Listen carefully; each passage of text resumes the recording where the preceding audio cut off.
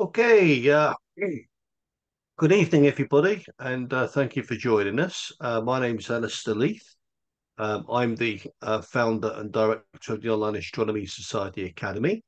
Sort of among the various activities we run GCSE Astronomy by distance learning, joined by Dr. Nigel Marshall, who you can also see there, and he'll introduce himself in a minute. We're going to start from scratch with introductions because there'll be new faces and new names who we've not met. So we're starting as if this is the first time ever that we've done them. So, as I say, I'm the director, and we've been running GCSE Astronomy by distance learning for well over 10 years. Since 2017, the new spec that's come out, which just requires the observational tasks. And essentially, we do offer this from about £330 for an accelerated course, which means we generally expect people to join up to complete it in the year. It's not really supposed to be completed that way in that time frame, but some do and some ask for it, so that's what we offer. But also to make it fair, if you're unable to sit within the year, so if that is to say you were to sign up now at the tail end of September, theoretically your support would finish next June. But because I think it's a bit crass to be charging you another 150 or so pounds, we extend it automatically for another year. Because why should you have to pay more? Because if you can't sit within the year for whatever reason, so we offer that. Unfortunately, these webinars that we're offering here, which is where we go over past exam paper questions, exam technique, and how to answer some of these questions, that's an added extra. Me personally, I'm not a professional astronomer. I'm actually a professional chemist with a degree from London University in chemistry. I've been working in ICT for the past 20 years, but then moved across into training, where I've been working primarily teaching first aid, teaching astronomy for local authority, also taught first aid until relatively recently. And now I focus on online and e-learning and developing courses. And I'm also the founder and creator of Space Cadets, which is something that I'll discuss in a separate webinar once it's been revamped. So that's all from me. Nigel, if you'd like to say a few words. Very little from me, really. I think we're ready to get stuck into these exam papers and show our visitors what they can expect should they continue with GCSE astronomy to the exams. But I have a career teaching, mostly physics, but quite a lot of astronomy as well. I've got 2 degrees in astrophysics, so keep up with what's up to date as well. And I'll be recommending 3 websites that students must really dip into every day or two, because they tell you what's in the sky, what physically is happening, in the distant galaxies. They tell you lots and lots and lots of really important ideas. So it really helps to keep going with those. Right, I think we'll go straight into the Yep, I think let's continue. So if you want to start up your usual there, Nigel, and yeah. So I'll go into share screen, and what we'll do is to find this. Now then, we've got a little hitch here. Oh, there it is. Right. Okay, you should be able to see the beginning of an exam paper. And what I'd like to do today is to show you the type of question and the content, because if you are new to this, you are just starting the course, won't have studied everything just yet. So that's absolutely fine. It's just an introduction to really what you can expect, what the type of questions are, what the demand is, which is quite high. So we have 2 exam papers. Paper 1 is all to do with naked eye astronomy, and paper 2 is all to do with astronomy using instruments like telescopes and binoculars and cameras and things like that. So the whole specification has been split up that way. And there are 2 exam papers, both an hour and 45 minutes long. And here is paper 1, naked eye astronomy. So let's see if we can go through here. Be useful if I turn off the little bit here, but I think we've got enough on the screen. Right. So If you can see this, all the usual instructions. You have to use black ink because blue ink doesn't get scanned very easily. Read advice, read each question carefully, try to answer each question. Yeah, that's important. Check your answers if you've got time, obviously. Useful things there. We've got a formula sheet. So most formulas are given. Looks a little bit complicated at the moment. Don't worry about that. All will be revealed in the course. We've got some data on the Earth, Moon, Sun, then to stars, sidereal and synodic days. What are those, I can hear you asking? Well, again, we can come into that later on. And then we have some planetary data, which is sideways on this, but if I just scroll to the planets and dwarf planets themselves, and just invite the audience just to move their position just a little bit. You've got all the data here that several of the questions actually require you to use. And they invite you to use the data and so on. So that's quite a nice little feature. And then we get on to the questions. There are 10 questions altogether, and they're supposed to be of an increasingly difficult nature. So we start off quite straightforward, and we end up with quite tricky questions towards the end. Doesn't always work like that, but the progression through the paper is supposed to be getting more and more difficult as we go through. So to begin with, we normally have one or two questions, maybe three, maybe even four questions that have just objective multiple choice questions. And they really are mostly just testing factual information. Not all, but most of them are just testing factual stuff. So here we are. We've got an image of the full moon, and we've got three features labeled X, Y, and Z. And what you have to do is basically find what the features are. So there we go, multiple choice. We're not going to go through this today, through the answers. We're going to do that next week when you've had a chance to maybe have a go at some of those. So the actual question paper should be available from the VLE. So we've got feature X and feature Y. We've got some sensible and some not so sensible options. What's feature Z as well? So that is just really at the strain of the eye, I think.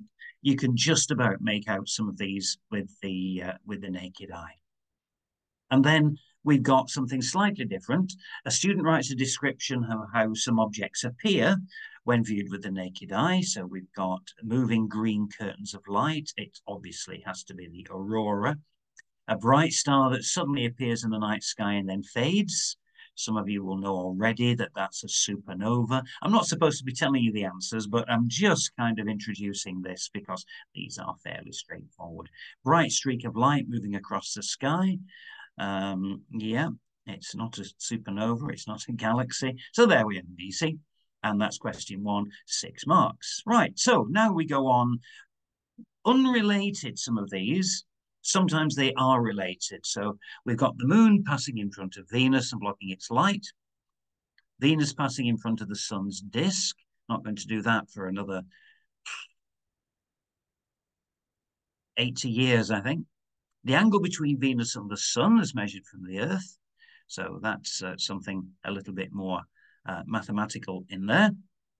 And then we've got a question about naked eye techniques. So how do we observe faint stars? Why do we wait for 20 minutes in the dark? And there we are. Now, I must stress that going out and taking and making some of the observations is really going to be very important. Some students just don't go outside, don't know what the moon looks like. They don't recognize an image of the moon, even if it's upside down. It really is important that you follow this up. You're studying astronomy. Astronomy is a observational science. We can't do many experiments. Maybe 5% of astronomy is carrying out experiments. That's the kind of space science, sending rockets and sending satellites and probes to the planets and asteroids and so on. Most of it is observational stuff. So really, we are encouraging you as much as possible to actually go out, take some observations. All right, Even the experience of waiting for 20 minutes and seeing the stars actually come out and actually appear is just quite amazing. Realizing, oh, we better not observe from here because I can see the kitchen window from one of my neighbors. And that doesn't really matter. It's just that the light is going to affect you as you are doing some observations. State one reason why a pinhole camera would not be suitable for observing a faint star. There's always a few clues in here. It's a faint star, so the image is going to be even fainter. Right, a quite tricky one, number 3 here. The moon is an oblate spheroid. Yes, it's a slightly squashed sphere and has a mean diameter of 3,475 kilometers. There's a gap in there which shouldn't actually be there. You'll find that I'm a bit critical of the exam board sometimes. I think Alistair's having a bit of a chuckle there. I do tend to point out where they make errors, which they shouldn't do. But 4 digits doesn't have a gap in. It's 5 digits or more that merits a gap. That's the SI convention. Anyway, quite a nice little tricky one, 3A. Impacts from space rocks, what do they form?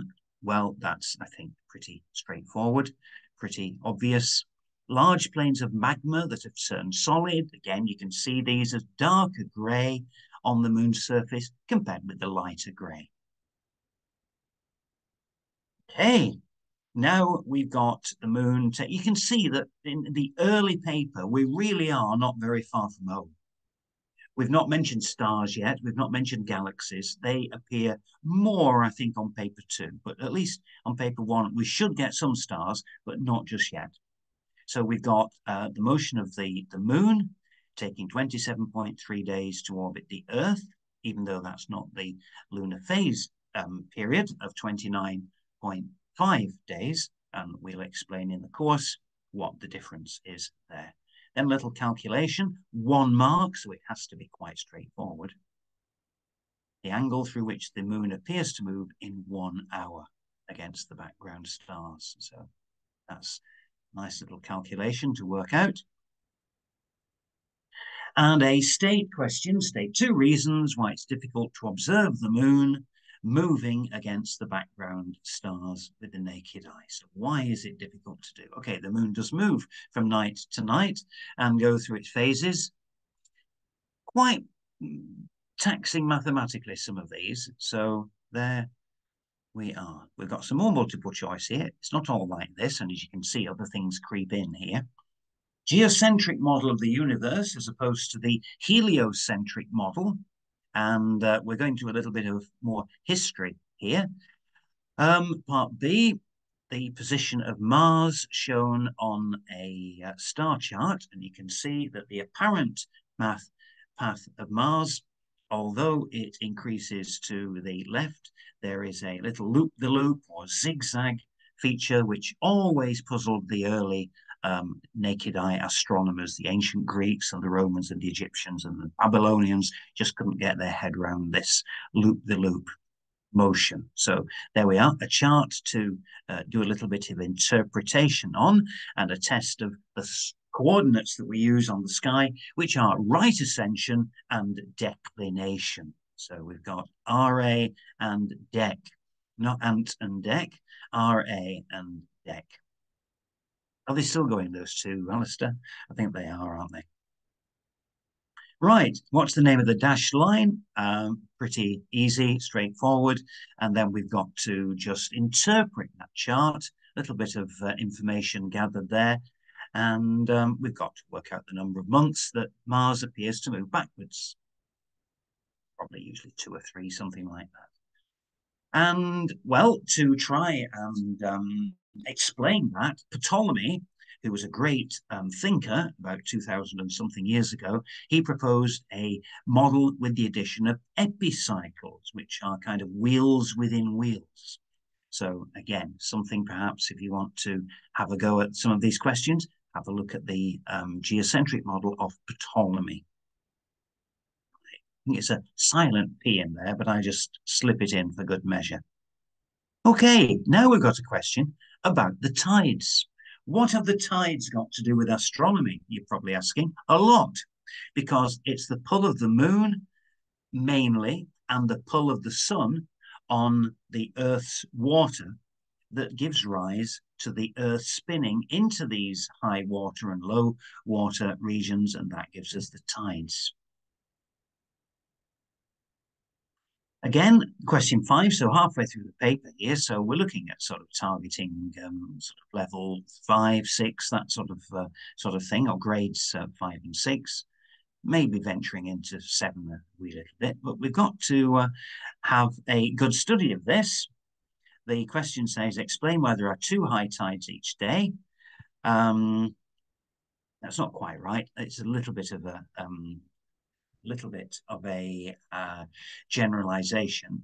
The time between high tides is not 12 hours, it's 12 hours and 40 minutes, something like that. And there's a video tutorial about that on the course where I explain a little bit more about what's going on. So we've got to study this table, analyze the table, so have a good study and work out what date is when the moon's at its first or last quarter. So that's quite a tricky one. When the moon is at the first and highest quarter, you're getting smaller high tides and quite larger low tides. There's very little tidal variation, so you've got to do a little bit of studying here and work that out. Quite tough. It won't be the 27th of October. 5.3 meters and 2.0 meters is quite a considerable change. So basically, you've got to find the time interval. You've got to find the time for which the level of water has the smallest difference. 23rd. Well, I'll let you have a look at that, everybody. Right, so you can see that some of this is now a little bit tricky. It's all astronomy related, of course. And the Greek astronomer Aristarchus of Samos used a total lunar eclipse to estimate the diameter of the moon. Again, quite a bit of calculation here and interpreting this diagram. But it's all in there. I remember drawing one of these when I wrote the textbook, or the guide, rather. It's not supposed to be a textbook as such. It's a guide to get you exploring and going out far afield and finding some resources for yourselves. But what we can do with this is to work out the ratio of the Earth's diameter to the moon's diameter, which is great. A nice method, riddled with errors, but a great, really important, superb technique to determine the ratio of the diameters of these 2 bodies. Then a simple question about eclipses, total lunar eclipse, why do they take longer, or why do they last longer than a solar eclipse when viewed from Earth? Quite straightforward. Nice, generous question there. Then we've got an extract from an article about astronomy. Here we go, and this is a bit about the history of astronomy and Tycho Brahe, and how Kepler used Tycho's methods to work out his 3 laws of planetary motion. Now, the first 2 are quite straightforward. The third one is quite tricky and often has a calculation involved. Here it is. Kepler's third law can be written as t squared over r cubed is a constant. Most students haven't met any questions like this. They've seen V equals IR, or the extension of a spring is equal to the spring constant times the force. I think that's the right way around. I'm not sure. Here, we've suddenly got tables of data, and we've got moons of Jupiter, and we've got to calculate the orbital period of Ganymede. Well, we've got to calculate the constant, basically, and then apply it to one planet, and then to one moon, and then to Ganymede. There we are. If you're thinking the maths is quite tricky, we do go through quite a bit of training with the maths. And Moon X orbits Saturn with a mean orbit radius of that. Why doesn't it have an orbital period of 1.76 days? Is a little bit tricky. But then again, this question is about the moons of Jupiter, and then suddenly one of the moons here moon X is orbiting Saturn. So it's not orbiting the same body, and therefore that constant is not the same. If you're thinking this is all a little bit complicated, I think we'll agree it is, but it's all very doable. It's all, we teach it to you, and this is all very, very nice. We've got the plough, not in its familiar orientation, but that's a kind of little quirk that the examiners put in sometimes. You can still see the pointer stars. You can still see the stars that point to Arcturus. So we've got to indicate those in part A. And now we've got a question about seeing conditions, which is all to do with the twinkling. And again, this is something that you can see firsthand if you go out and observe the stars and the constellations and so on. So she's going to try and count the number of times that the star appears to twinkle. Right, and she repeats this on 4 nights in March. And there we are. And the student concludes something about seeing conditions, and that is something that we measure on the Antoniadi scale. And again, that's there in the course. Remember, these are questions for students who have completed the course, not for students who are, about to start, obviously. But I'm just trying to show you the type of question and the demand and the level which you'll happily accept and carry out some answers. So we've got to look at comment on the accuracy of our conclusion. So we don't know if she's right or whether she's wrong yet. Give 2 reasons why Polaris was a suitable star for her investigation. Yeah, why Polaris? Why she decided to do that? 2 reasons, right? Does it say where she is? Yes, she's in London. So there we go. There's a little bit of a hint for an answer to that. And then 6 marks. There are 2 questions which we call 6 markers. And here you are marked on using levels, which then we'll explain to you later. So she's got this method and looking at the effect of sky glow, and what she's doing, what you have to do is to evaluate how good her method is. Good points and bad points. Won't say any more about that one. Lots of space to write an answer here. They want almost an essay, yeah. Right, number 8, scale model of the solar system. As you can see on paper 1, it's, a little bit of stars, but it's mostly the Earth, the Moon, the Sun. We're really on kind of more familiar ground before on paper 2, venturing into the deep cosmos. So scale models, why do we need scale models to show these? Well, the actual distances are too great, I would say. I don't know whether that's the right answer, but that's what I would put on here. So we've got still some models. We've got use the information in the formula and data sheet. So we mentioned that and talked about that earlier on. Proxima Centauri, the nearest star system to the sun, so many light years. It looks like we're going to be changing into kilometers or something like that. We're given the conversion factor there.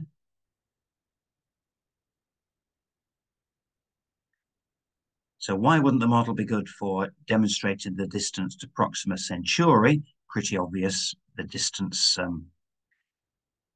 A little bit about the Earth. The Earth is a typical planet. So the core of the Earth is approximately 54% of the Earth's diameter. And again, using the data sheet, working out which planet has the same diameter as the Earth's core. Yeah. And then a little bit about the history of using using shadow sticks at different locations. This is really reproducing Eratosthenes' brilliant method of determining the circumference of the Earth. So to find the Earth's diameter, you've first got to find the circumference. And again, it's a 6 marker there for you to design an experiment to do that. So you need 2 teams of astronomers with sticks, and you need to know a little bit more than that. So really, they're looking for not a description of what Eratosthenes did, but related to real students on the Earth's surface. Good. That's fine. Again, quite a few marks there, quite a few lines as well. Number 9. Sundials. Sundials very important because sundials allow us to find us the time. And if we know the time here, and if we know the time where our ship left from, we can find longitude. There we are, and make it sound so simple. So we've got to look at some similarities and differences between an equatorial sundial and a horizontal sundial. I don't remember seeing that in the specification. Well, I'll have a look later on. So that's something that we've got to, I've just got to explore a little bit. You do get some questions on the fringe of, mainstream specification. Here's the equation of time, usually in its familiar form. What's the equation of time, you might be asking? It really allows us to correct from a sundial or a shadow stick to our local mean time. Then we can work out our local mean time and how it differs from that at Greenwich. And we can work out, again, our longitude. So it's quite a very important technique. Right, well, we've got a question about sundials. A correctly assigned aligned sundial producing the following results. And we've got to work out the corrected sundial reading and then work out the accuracy. So that is something, again, which is relatively straightforward once you've followed the course. And then we've got 2 variations, 2 reasons why the equation of time is as such. And one is due to the Earth's tilt of its axis to the ecliptic, so that's to the sun, basically. And the other one is the fact that the Earth moves in an ellipse, and therefore its speed changes. So sometimes...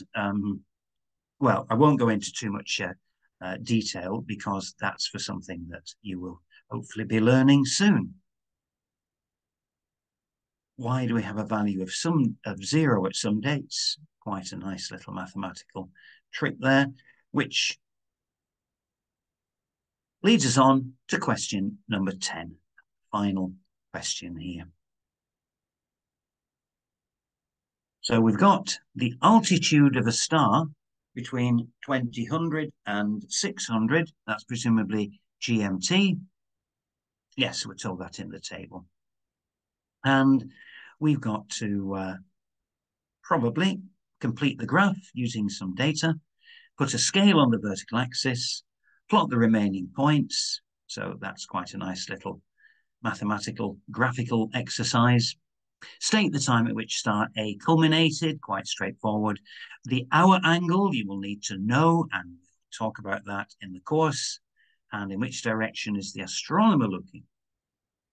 Why has A's altitude changed over the course of the observation? So something about rising and setting of stars. And circumpolar stars, a nice reference to that in part F.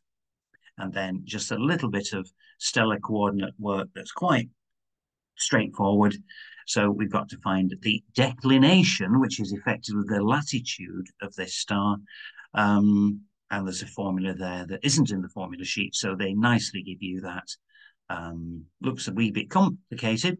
You might be thinking, oh, there's 4 words there I don't understand. Altitude, culmination, declination, latitude, I presume you do know, actually. So that's only 3, but all is explained in the course. And that, in a slightly shorter time than 40 minutes, Alistair, is an overview of a typical, this is last year's, paper 1. Naked eye astronomy. Some easy, some challenging, some requiring quite a lot of thought, a bit of detail in these experiments. There we are.